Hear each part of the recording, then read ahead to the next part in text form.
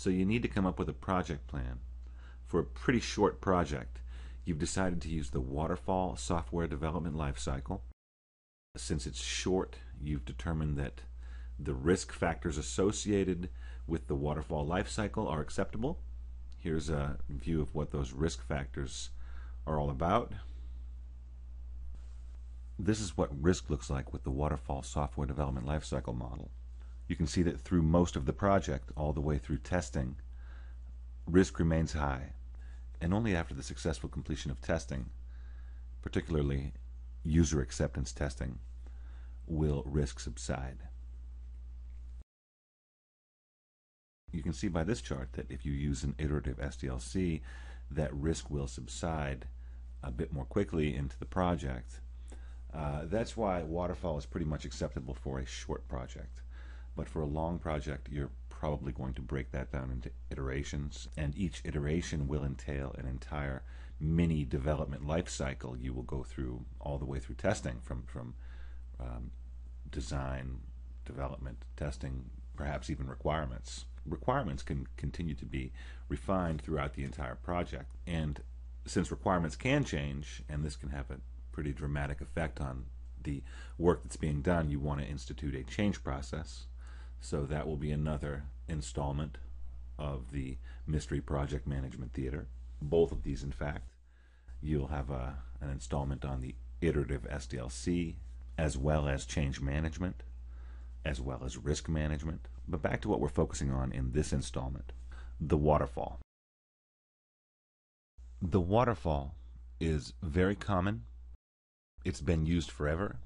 It's simple, it's linear, it's direct. Work flows in this direction, and it's definitely best suited for short projects only. As mentioned, the risk is too high and the cost could be too great for using the waterfall model exclusively over a very large project. Consider a few things about the waterfall.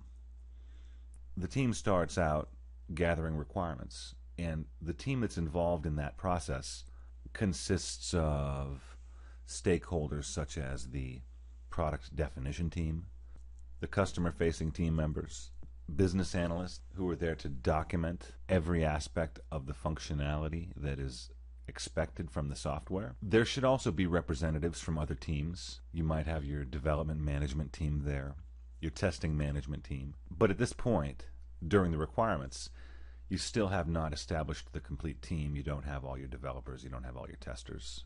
But you do have a core set of stakeholders who are championing or creating a new product idea. But once the team moves down to design, you suddenly have a need for a different team. You no longer need your business analysts, you no longer need so much your product definition team. The product's been defined. The requirements should contain the complete definition of the product that you want to build. And the design layer is then to start to really come up with the physical design of the software. What is the software we're going to build before we go and build it? So we have the blueprint. Now, moving from requirements to design and development, I can give you some analogies. It's like filming a movie without a script. It's like taking a trip without a map. It's like cooking a new complicated meal without a recipe. It's like playing a song without knowing the music. It's like building a house without a foundation, because that's what the requirements are. They're the foundation of everything you're going to do from that point on. Everything that comes after requirements is going to point back to requirements in some way or another.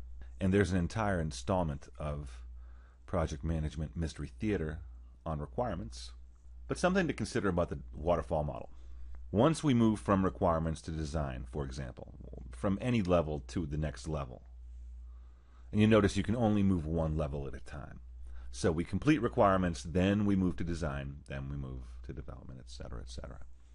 And once we move forward, let's say from requirements to design, certain things come into play.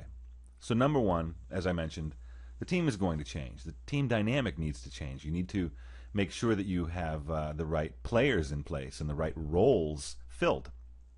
So it's no longer so important to have a business analyst working with the business, determining the functionality and the business requirements, but now we need a system analyst who can actually help to do the analysis and design. and we have other videos out there on analysis and design.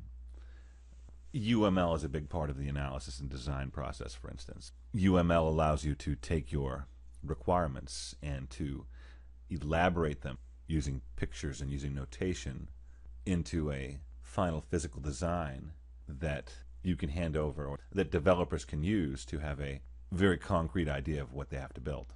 But something else happens when you move down from one level to the next, and this picture should hopefully allow you to see that, and that is, it's easy to move from one level to the next. A lot of things have to happen when you move from one level to the next.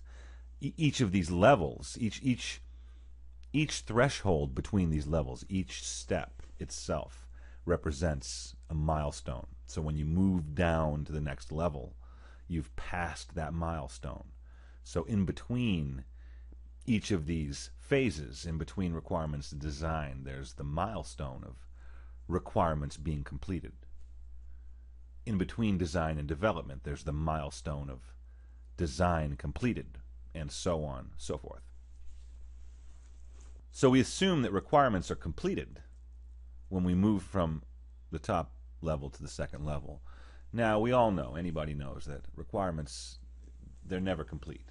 You never have a guarantee that your requirements are completed, because a change could come along at any point. And we're going to talk about how to manage change in another video. So even though I know that my requirements could change, when I'm using the waterfall process, that one of the reasons that I'm using it is because I don't expect them to change too much, and I'm not using this for a long, super risky project. And if the requirements do change, I'm expecting that the change is not going to be a very expensive one. Those are all considerations to help you determine whether or not the waterfall life cycle is appropriate for the project. So once I move from requirements to design, the requirements are complete. They've been signed off. We've passed this milestone. So we've gathered all these stakeholders together and we've reviewed the requirements. Everybody agrees the requirements are thorough and done. And at this point, there is an agreement. We don't move forward thinking the requirements are not done. The waterfall is very prescriptive as far as that is concerned. Once requirements are done, then we can move to design. And then we encounter this strange aspect of the waterfall model that really makes it somewhat inflexible. So now we're down at design with the assumption that requirements are complete. And we move forward. We change the team. We bring on new players. Some of the team members might move on a bit. The business analysts are no longer going to be so busy. They're not going to be building that business requirements package. The product people, again, might not be working so heavily and needing to provide so much information for the project to proceed. We've handed it over now to the system analysts in the development team, because the system analysts and the developers are the ones who do the design, which means, again, that the team dynamic is changing. The way that we're billing the team is different. We have a different set of players here. We've made some important changes, and that is where the risk can really be very visible. If once we've moved down to design, we discover along the way that the requirements are not complete, this picture should make it somewhat clear that it is prohibitive to move back up. It's like in a video game when you start at the top level and you jump down to the next. It may be that once you're down at that next level, jumping back up, if you had to jump back up to the previous level, it's too high. It's costly. Whereas jumping down was very easy. You made the decision, you moved forward. When you decide you have to go back, you may have to bring the team back together. This may have an impact on other projects. So using the waterfall model has that risk built in, that if you need to go back, that the impact of that decision can be very significant and very costly.